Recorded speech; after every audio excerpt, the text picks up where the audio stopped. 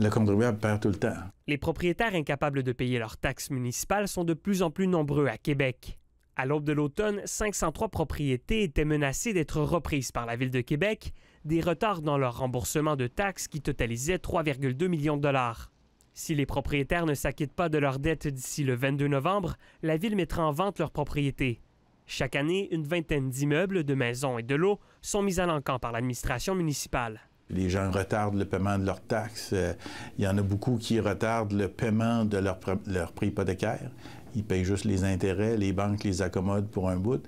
Fait qu'à un moment donné, il faut que ça pète quelque part. Un autre signe que l'inflation n'a pas fini de faire mal aux consommateurs. Il y a des ménages qui sont un peu coincés, puis on voit des excédents comme ça. Donc, c'est quelque chose qui est assez désolant. Certains sont même pris à la gorge et le loyer en est souvent l'une des premières raisons. Dans certains cas, là, on se ramasse avec le fait que c'est la source de tous leurs problèmes.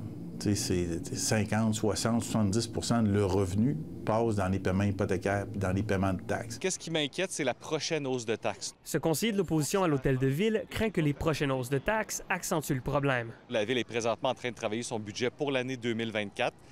Les signaux qu'on reçoit sont un peu inquiétants. Un changement de mentalité doit donc s'opérer, autant chez les propriétaires que du côté de la Ville de Québec. Une chose qui pourrait être faite immédiatement, c'est de diminuer les taxes à la consommation, diminuer les impôts sur le revenu. Nous, en campagne, on avait proposé d'étaler les paiements de taxes sur 12 mois. Donc, c'est ce que la Ville de Lévis fait déjà. Nous, à Québec, c'est 4 paiements par année. Fait que lorsque les paiements arrivent, c'est des gros montants.